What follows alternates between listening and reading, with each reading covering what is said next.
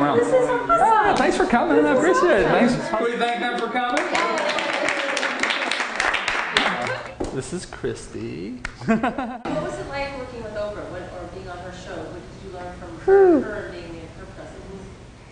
She was so impressive, and I remember going into Oprah's studio and every detail was just done, and so done in a way where you can tell she had a touch everywhere. There were doors closing off her office, and you couldn't go into the Oprah side. She would film 4 or 5 episodes in a day, so she didn't have to film every day, which was great. Wow. So it's the same audience for 4 or 5? Same audience. They actually switch it up a little, like I think half is half and half. But she was tougher. I thought she was warm and friendly and bubbly. No, she's a tough cookie. And when somebody needed a kick in the butt, she was right there being tough. And that kind of shocked me because I didn't know that side of Oprah. But very sharp and very true to who she wanted to be. When I mentioned that she remembered my name, this is after filming 5 shows and constantly on. And she took her shoes off, she was walking by, she goes, "Bye, Christy."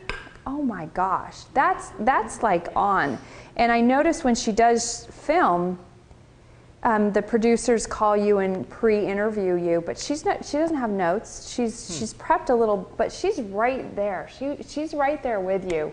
And she's right there to catch you if you need it, but she really wants to know, and that's why her show is so great. You see Oprah and you get to see her personality. Yeah, and she cares. What do you mean by tough? That the questions were tough, or no? She wouldn't put up with someone whining, or "I can't do that," or no. And this was in her audience also. Wow. After the show, they do after hours with Oprah or something, so where you get to be a little more relaxed and the audience can ask you questions.